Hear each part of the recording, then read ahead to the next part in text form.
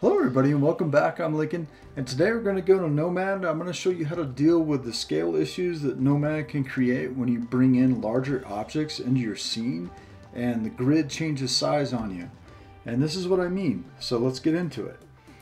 You take a look at your grid, and as it is right now, I don't know if you guys know this, but if we were to delete this and we were to add a cube, this is a 1mm cube. So that means right now your grid has broken itself down to 1/10 of 1mm because you have 10 little squares in here. Well, each direction. So to understand what's going to happen when we bring a bigger object in, we'll scale out a little bit and you'll see the grid is pretty small, right? It's encompassing our 1mm cube. So let's add a much larger thing. And this is something my daughter wants me to make that's off of MyMiniFactory, and I'll provide the link to the file if you like. But you can see here I've brought in something very big, and that little tiny cube right there is our original 1mm cube. So now you have to question what scale are we in, because there's something obviously in Nomad with the algorithm. When you bring something in, it's like, hey, we need to absorb and make this grid larger to encompass our new file size.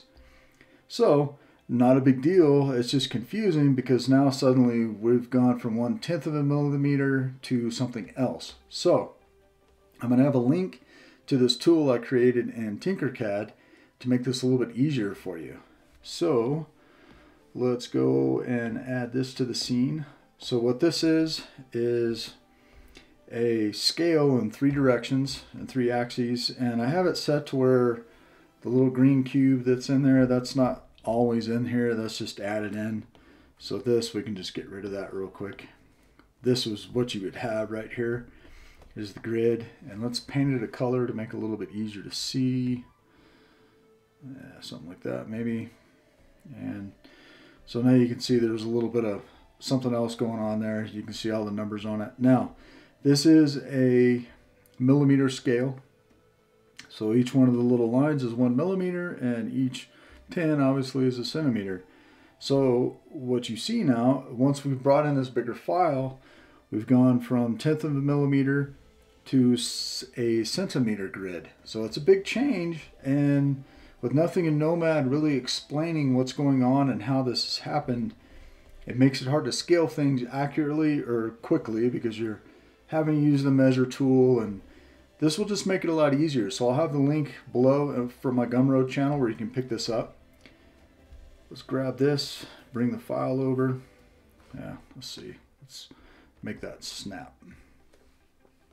Change that back to 90. Okay. So if you snap this down, now it's a lot easier now that you at least, and you don't even have to use this to scale all the time. I mean, now that you know that your scale is in centimeters, it makes it a lot easier to deal with.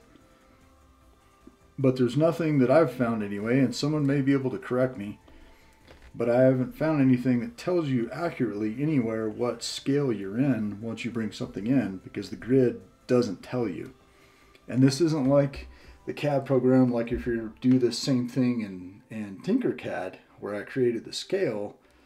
If you bring a larger file in, the work plane is going to stay the same size. It doesn't change scale on you. So this will just help you if you're struggling with trying to bring objects in, you want to scale them to a size, you know. So this one would be pretty easy to get, you know, roughly a